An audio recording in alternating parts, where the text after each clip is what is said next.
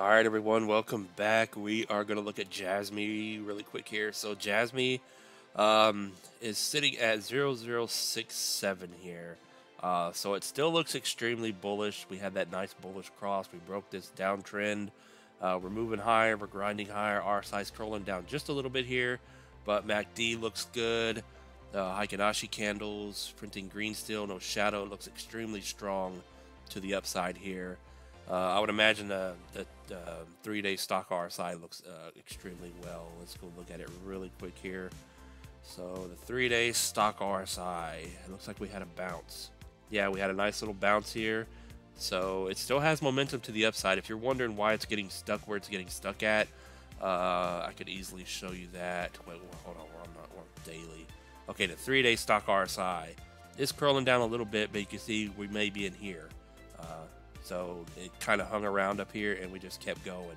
So it looks good in my opinion at the moment. So switching back to the daily, let me show you where we're getting stuck here. So the price to get over, if we draw a fib from the top here, from that swing high to the swing low here, it's not going to be exactly perfect doing it on video here, but you can see we're coming up here and tagging our 786 at 7.2 for resistance here. Let me move this down just a little bit there. So this is kind of where we're getting stuck at now, is this 786. So we're at 6.7. I would watch where we kind of waked up to. We got up to 7.2.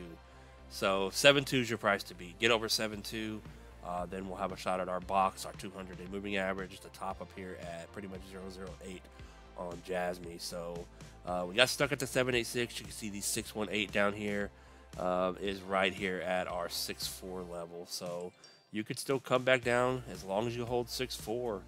Then JASMY here is still extremely bullish in my opinion for a push higher. So you may end up coming to 6.4, you may not. But if you do, look for that bounce, look for that 7.2 area to break 7.2, then 0.08 would be your next stop in this box up here. Anywhere from 7.6 up to that's 0.08 price and your 200-day moving average. But this is going to be our big price to watch, this area here where this 200-day moving average is. This is going to be heavy resistance to get over in my opinion. If we could get over this, the 0.08, then JASMY is absolutely going to start going to the moon here. So that's what I would keep an eye on, is this box here. Watch this box from that price area and then watch 6.4. As long as we hold 6.4, we're still bullish for a push higher, or we could come down here and kind of consolidate and hold a new floor here and then push higher at some point. So just watch those prices there on JASMY. Good luck everyone, not financial advice. Thanks for watching and peace out.